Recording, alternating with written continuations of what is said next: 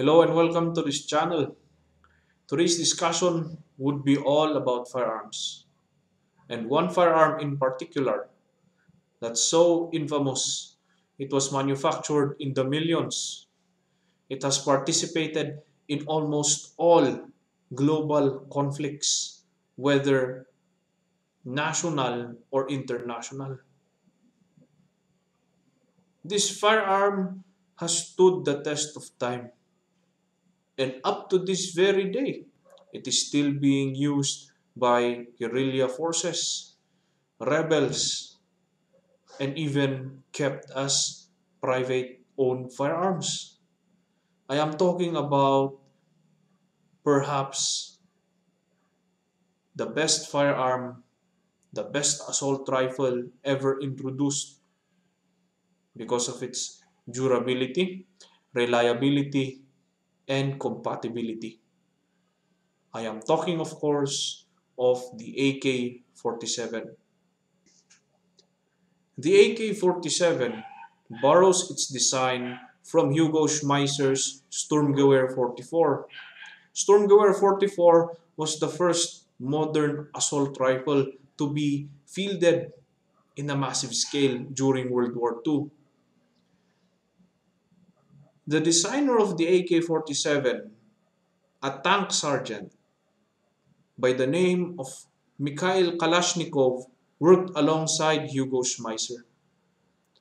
He borrowed the recoil and gas operating system from Schmeisser and incorporated it in the AK-47.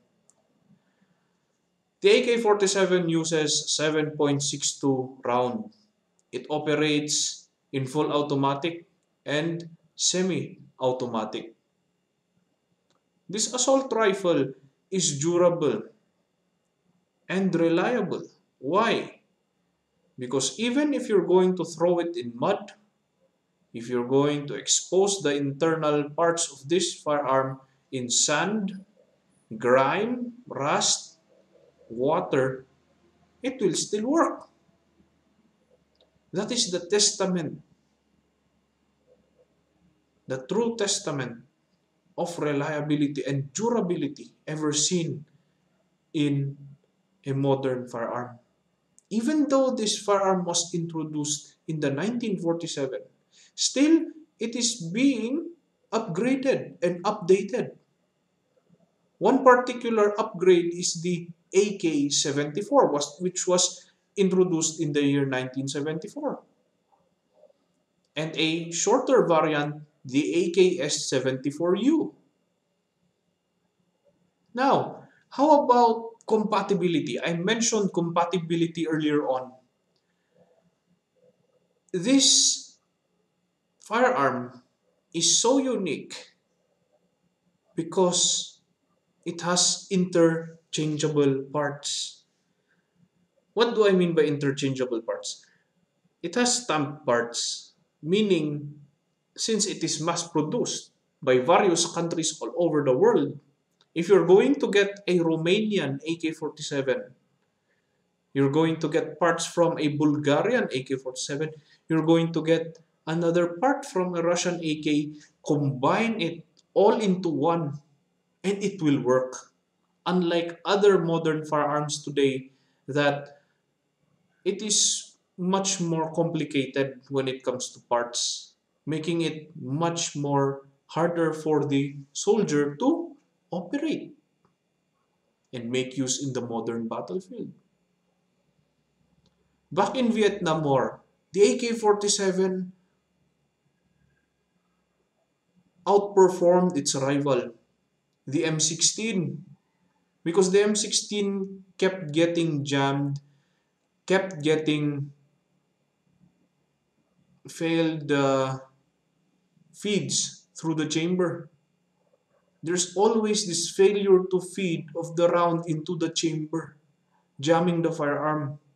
Besides the dirt and the mud in the forests of Vietnam, all of that were crucial. Soldiers were not able to operate properly. Their firearm basically failed them. But thank God the M16 was upgraded. But enough of the M16. The AK basically kicked the M16's butt in Vietnam War during Vietnam. And the AK is truly a bad guy gun. You can see it in the movies. You can see it in video games.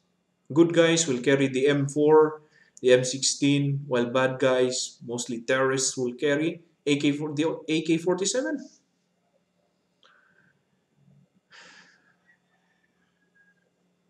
The AK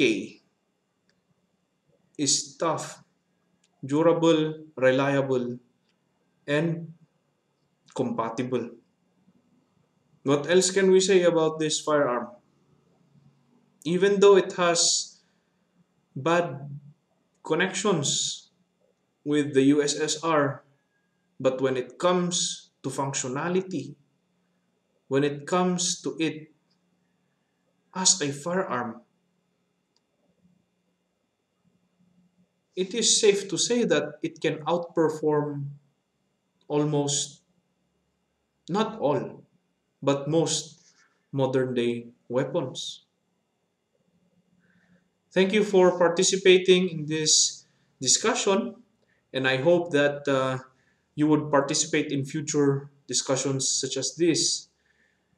If you have any input, if you have any comments, then just comment in the comment section below, and we can have our I can respond, and we can have our discussion.